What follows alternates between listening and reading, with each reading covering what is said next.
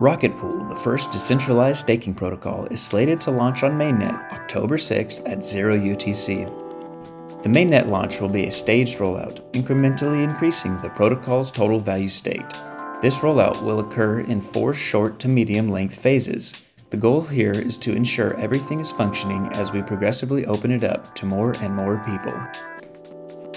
Once the mini pool limit is reached, new node operators will not be able to deposit until the next phase.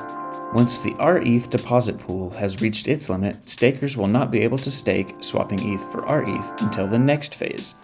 We hope to work through these stages quickly, but ultimately feel it is important to ensure everything is running safe and sound. For a complete list of the initial Oracle DAO member organizations, please check out the article in the description. See you on the mainnet! Hi, LogicBeach here. If you watched all of my Rocket Pool explainer videos, then you can imagine the amount of work that goes into script writing, voiceovers, and most of all, animation. So, if you appreciated my Rocket Pool explainer series, please consider making a donation to my Gitcoin Grant, which is part of the 11th round of grants on Gitcoin. Or don't. Either way, there's a link in the description for that. Thanks for watching.